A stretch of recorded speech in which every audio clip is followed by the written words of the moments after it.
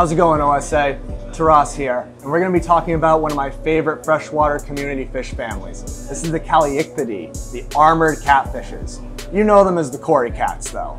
And that's because their most charismatic member are these guys, members of the Corydoras genus. So Cory catfish evolved in South America. They evolved in the drainage seepage layers of all the different river systems in the Amazon and vice versa. And they have evolved to become these super powerful bottom feeders. One of the things that you really need to consider with these guys is that they need a lot of phosphorus in their diet, more so than the average fish. If you fed some of these cyprinids a bunch of phosphorus, or this Melitoniidae, this rainbow fish, or even these cichlids, they'd probably poop out a lot of the phosphorus. Not so much with the Callichthyidae. They take in the phosphorus and turn it into hard armor plating that, as you can see, manifested as these armored ribs that go throughout the bodies of most Corydoras, and in some of the species actually goes over the face itself. They're nice and armored. They have 3 characteristic spikes at 2 of the pectoral fins and at the dorsal fin themselves, so it helps prevent them from being eaten by predators. Despite that, they're really not that aggressive, so they're really an ideal community fish, especially when you're trying to have something charismatic that's inhabiting the bottom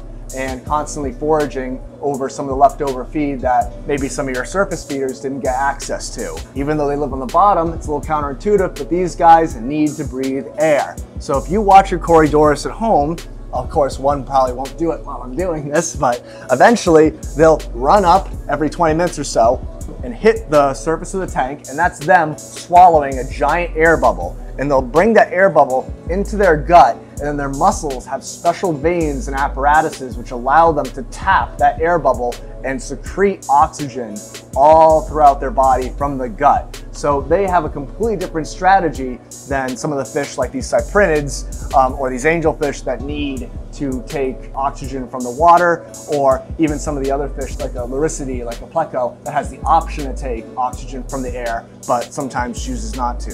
These guys, they always will, and because they take all that oxygen, store it in their gut, they have a really complex and confounding gastrointestinal system. One that uses all kinds of pneumatic air to both distribute, reorganize, and optimize the digestion of all kinds of forage. And as you can see, they also have these nice catfish barbels, which allow them to sense the bottom and allow them to pick out, select, and consume all the good. Speaking of good, these guys are also united by their unique reproductive strategy.